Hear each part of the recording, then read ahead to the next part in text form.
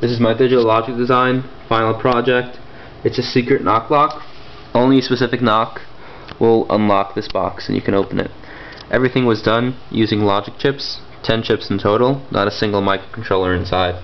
And I'm using a solenoid over here, which I put a weak spring that I found inside of a pen, so that when you can push it and it automatically comes out, so it's really normally open. So now I'm going to do the secret knock that's programmed inside.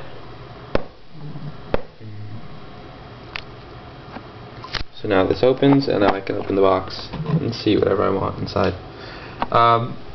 And you can see this thing came back out. I can also program it by flipping this switch over here. This puts it in programming mode.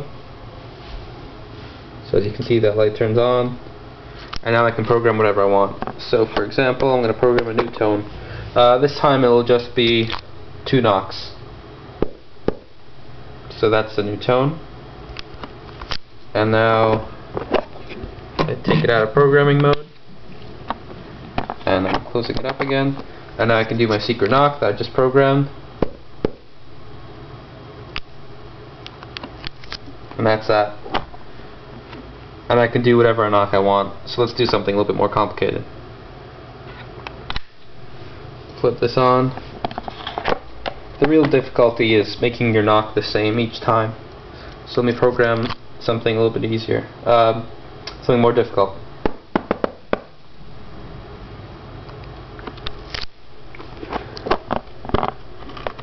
It's out of programming mode now. I locked it back up. Can't open it. Now let's try the new secret knock.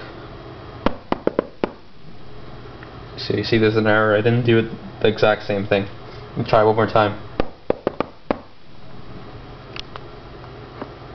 So that's my lock. And now I'll show you what happens if you do the wrong tone. So all these times I was doing the correct tones. So that before was the correct tone. Now obviously this is going to be wrong. Just a single knock. That's obviously wrong. So see the error light turns on. Or let's say a sequence 1, 2.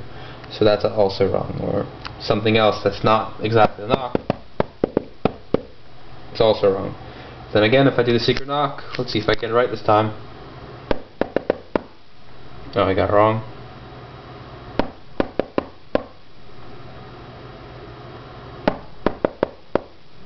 There we go. It opens. So really the trick is practicing your knocks to get it the exact same tempo. Because what this does is it takes that 2-second knock and splits it up into 8 bits and then checks to see if the new knock matches those 8 bits. So you really just need to be very careful to make sure you have the exact tempo each time. It's good to have timing in your head of these things.